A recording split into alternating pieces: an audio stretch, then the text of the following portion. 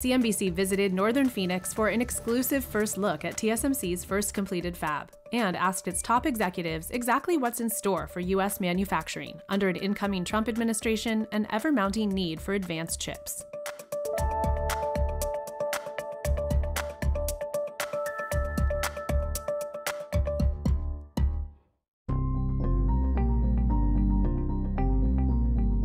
Inside the huge new fab just completed in Arizona, there's enough concrete to make 10 Empire State Buildings, over 15 million feet of cable and wire that could stretch from New York City to Los Angeles, and steel that weighs as much as 970 Boeing 777s.